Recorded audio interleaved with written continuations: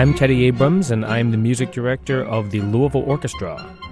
I have a background as a pianist and a clarinetist, and decided very early on that I wanted to not only do that, but also be a conductor. I started playing piano when I was, I guess, around 3 or 4, and clarinet when I was 8, and fell in love with the clarinet immediately. I had no idea that it was going to be something that was that important to me. And as soon as I started playing it, it was just kind of like magic. And I think my parents recognized pretty early on that I was really devoted to it, that there was something kind of special there with how I liked to play the clarinet just constantly, and practiced on my own. And I didn't have much of a musical background. My parents they're not musicians, and they decided, well, maybe he should go see an orchestra concert, and I did. I went to one when I was 9 years old. It was the first time I ever saw an orchestra play, and it was a free outdoor concert in San Francisco, and I'll never forget, as soon as I saw that concert start, I immediately was captivated with everything that was happening, and I decided right then and there, that very day, that I was going to be a conductor. That was my decision, and I mean, I'm sure at the time I would not have expected that would have actually worked out that way. But I felt really strongly about it. It was not just like a casual thing where I thought, oh, that would be a nice thing to do. That looks cool. It was like I felt that was what I needed to do. And I was very fortunate. This was in San Francisco, where I grew up, that I ended up writing a letter a couple days later to the music director there in the San Francisco Symphony, Michael Tilson Thomas.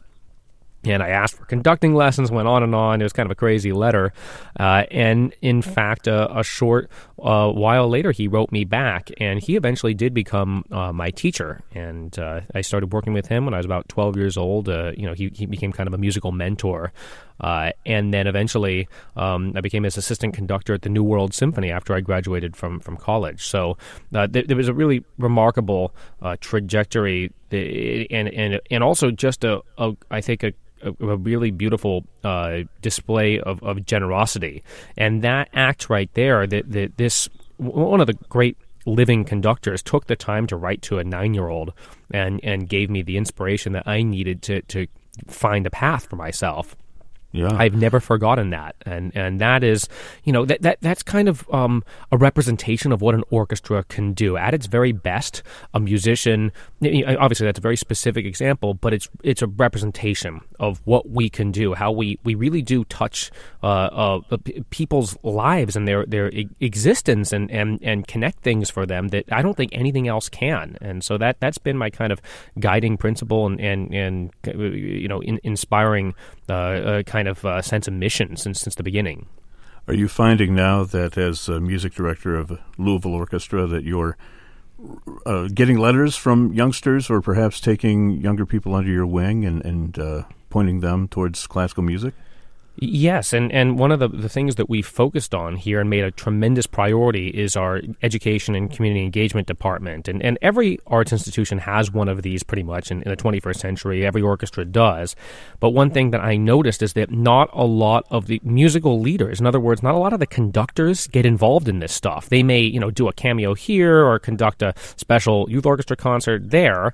But for me, this is an everyday kind of mission. This is not an occasional thing. If you have the opportunity to change people and to give them access to some kind of spectacular musical experience and to alter a kid's potential relationship with this art form, then you have to take that every time that you can possibly make it happen. And it's become almost a devotional kind of situation for me here. But it has proven a very effective tool, not only for the altruistic reasons, but because it changes the way people perceive the orchestra. Right. People see the orchestra then not as an institution that they have to go to, but one that comes to them and one that cares for them. And I think that's been one of the big challenges for the entire orchestral community is changing that mindset that, the orchestra is some kind of musical museum that you have to go to. That is, it's not bringing us in. We have to prepare our minds and our souls for it. my whole philosophy is the exact opposite, that the orchestra takes care of its people. We serve the people as an institution. And so it sounds very kind of just, like a political philosophy, but that's what we're here to do. That's the point of being a large, very difficult to run and fundraise for nonprofit. That's the part of the mission. Yeah.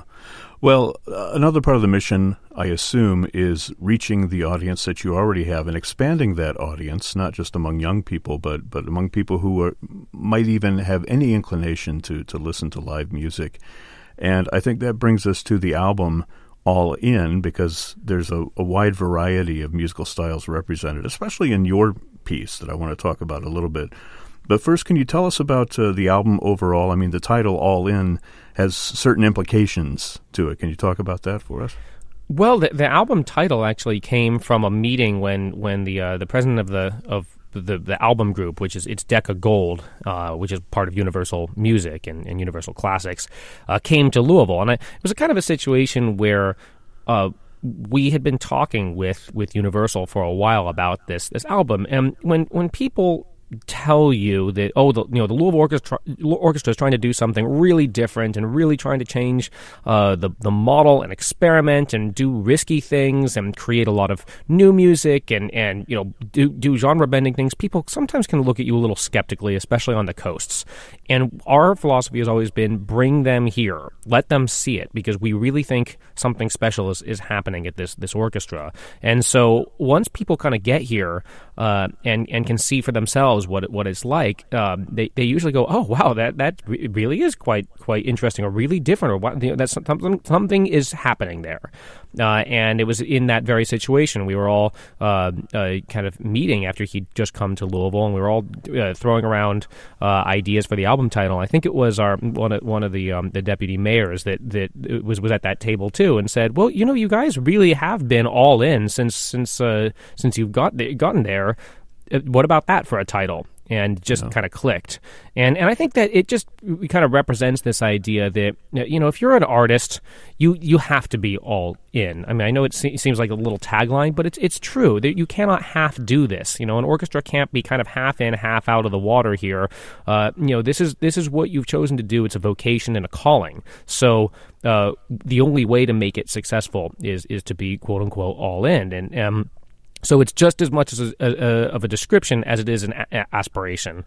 And the album is all American music because our identity as an orchestra in Louisville, Kentucky in the 21st century is as an American orchestra. So we see ourselves, certainly representing what it means to be in this country, in this part of the country, even at this time, but also as an institution that develops new work and finds people that come to us that offer a new perspective on music.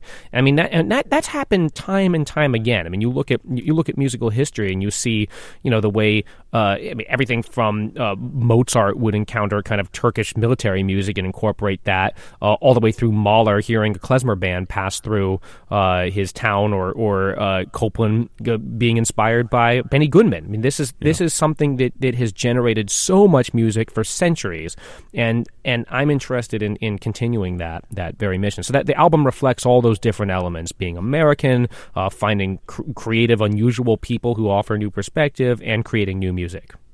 I like how you bring it back to the clarinet there a little bit. Yes. Yeah. You have the Copland Clarinet Concerto on here, but also your piece, Unified Field. Sort of like All In is a poker term. Unified Field makes me think of quantum physics or something like that, but I assume it refers to like all the different musical styles that you have in this piece. Exactly, you nailed it. That's right. It's the tongue-in-cheek reference to the scientific element. I mean, it has nothing to do with science whatsoever, but it does have to do with this concept that music can sound very, very different on the surface. In other words, Eastern European folk music sounds very different on the surface from jazz or Renaissance polyphony. But in reality, the musical language that makes all those things work is unified. It's a global language. It's a human language, and that's what I'm trying to kind of explore here. See how many styles I can reference in one composition and still be honest and make it cohesive as a real piece of music. Yeah, well, I think you really succeeded with that, especially the way that it sets the tone at the beginning, and then everything else that is a divergence from there still has a connection to the beginning. So I really like the way that you've put it together. Well, thank you so much. I really appreciate that. Yeah. And you have Storm Large on this disc. Now, she's a favorite here in Toledo. She's been here a few times, I think coming back this season as well. Tell us a little bit about your work with her. Oh, well, Storm is somebody who I actually first encountered when I was the assistant conductor in the Detroit Symphony, and I loved everything about Storm and her personality, her openness, she has one of the great adventurous spirits, I think, of any artist I've worked with, and I just knew that was a person that people in Louisville would love. I brought her here in my first season, and she performed the Kurt Weill 7 Deadly Sins, and people in Louisville loved her. And she and I started playing cabaret shows. It would just be me on the piano. And I've never been so... I've never been in a situation where I found it hard to play my part because either I was laughing so hard or so shocked by everything that was happening. Because she just has, if you haven't seen her, you've got to see her. It's so amazing how she captivates everybody. But she'll take you to this really far out place, and you'll think, oh my God, they're not gonna, and then you see them, and everybody loves it. And I just thought that she represented so much about what a musician and a performer can do. That we really feel is also what we want to explore, and that's the kind of connection I was talking about earlier. Yeah. Teddy Abrams, the music director of Louisville Orchestra, the album is All In. Congratulations on that, and thanks for joining us here on FM 91. Thank you so much. I really appreciate it.